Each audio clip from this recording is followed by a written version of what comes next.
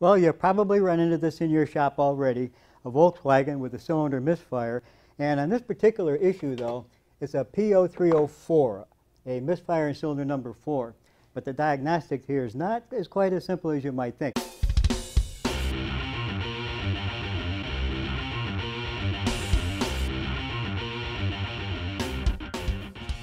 And here to help us today with that is Ryan Koyman from Intermotor. Hi, Ryan. Thanks for being here. Pleasure.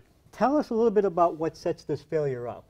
Well, as you've already gone ahead and removed this engine cover here, you'll notice we've got a pretty tight engine compartment here. A lot of stuff going on in here. There's still a lot of heat kicking out of here. That's our first indicator right there. As we see the ignition coil here, as you've already pointed out, we've got a P0304. So it's going to be cylinder number 4 where our problem is. But there's a lot of heat here, and this particular coil has the primary windings and the ignition module incorporated together in the top here. So if we take and look at our new coil, we've got a lot of plastic componentry here, and then we've got the metal sheathing that goes down inside the cylinder head there.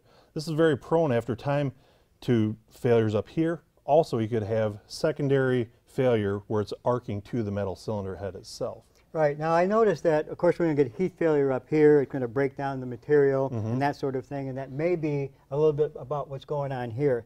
The metal down here, though, that's going to conduct the spark from there over to the cylinder head really is caused by more of an internal short, isn't it? Oh, absolutely. Perhaps the secondary shorted to the primary, a lot of inrush current, which is not going to be good for the control module.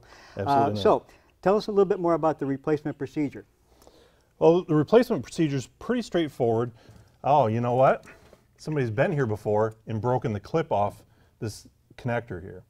That's why I asked you to tell us about the replacement procedure, because you guys see this every day. Those darn connectors, the metal clips are gone, and also the connectors kind of deteriorate after a while, don't they, Ryan? Absolutely. Tell us why they do that. Well, again, it's because of the heat. I'm not sure if it's a construction quality issue or something, but because of the heat, this one here, the clip is missing. I've seen some of these where it's just completely disintegrated there.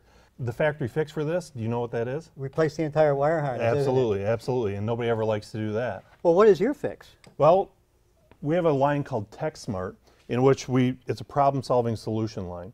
And so we've got a pigtail connector specifically for this application here. So we can go in a couple different ways, depending on if the electrical terminals are okay. The technician can use the tool that comes with a kit, release the terminals, back them out, use the original wiring with a new plastic connector, or simply cut the wires and splice them back into place here.